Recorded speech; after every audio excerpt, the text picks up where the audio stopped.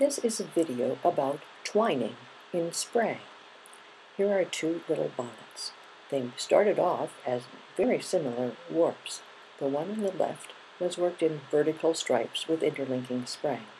The one on the right has got lines that run diagonal, that cross over each other. How do we do this? Well, I start with a plan. And this is what the plan looks like in my mind. You can see the setup of different colored threads interspersed by white. And this is what the warp looks like in real life. It's one continuous white thread, and at the bottom you can see how I've tied those colored threads as I added them. This is what that warp looks like after I've worked the first few rows. This is what it looks like at the point where these colors need to cross each other.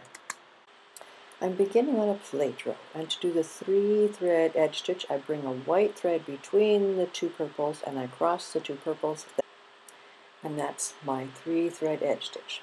I then work in basic interlinking across until I get to this place where I've got these 3 threads, 3 pairs that all need to interact. Let's think about this. I'm wanting to move the dark blue threads across first. So that would be technically moving towards the right. And for a move to the right, I have to put threads in reserve. So I'm going to take the purple and the white thread, and I'm going to put those two into reserve position, and then I work the 2 dark blue threads, one up, one down, as the first pair. The next pair will be, I reach through those purple threads to find the back white thread and partner it with this one, and then the purple threads, one up, one down. So now I have transposed those 3. So I now work the white threads, 3 interlinking stitches. And then we've arrived at the place where, again, 3 pairs of threads need to interact.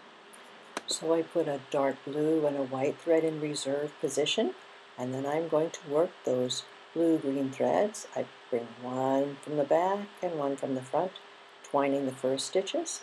Now it's the white turn. I find a white partner, and then I do the dark blue threads. And in this manner, I'm going to work my way all the way across the row. So here are a few interlinking stitches, and we're coming up on this a 3rd time.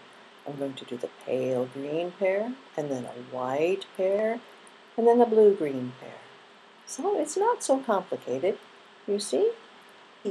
I'm hoping this gives you ideas.